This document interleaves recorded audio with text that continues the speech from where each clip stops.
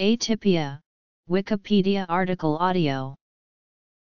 Atypia is a pathologic term for a structural abnormality in a cell, i.e. it is used to describe atypical cells.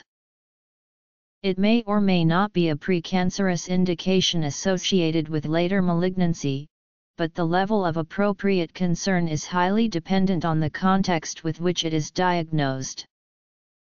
Atypia can be caused by an infection or irritation if diagnosed in a pap smear, for example.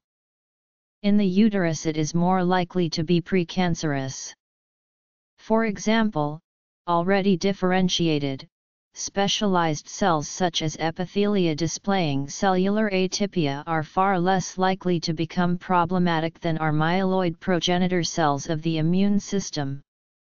The further back in an already specialized, differentiated cell's lineage, the more problematic cellular atypia is likely to be. This is due to the conferring of such atypia to progeny cells further down the lineage of that cell type. In current practice, microscopic analysis of hematoxylin and eosin stain section is the backbone in the diagnosis of breast cancer and other types of cancers. Traditionally, pathologists examine histological slides under a microscope, and make diagnostic decisions.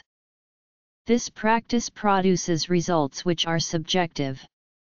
Currently, efforts are being made to develop technology and systems which allow for the use of automated image analysis and machine learning techniques in grading cells which display atypia.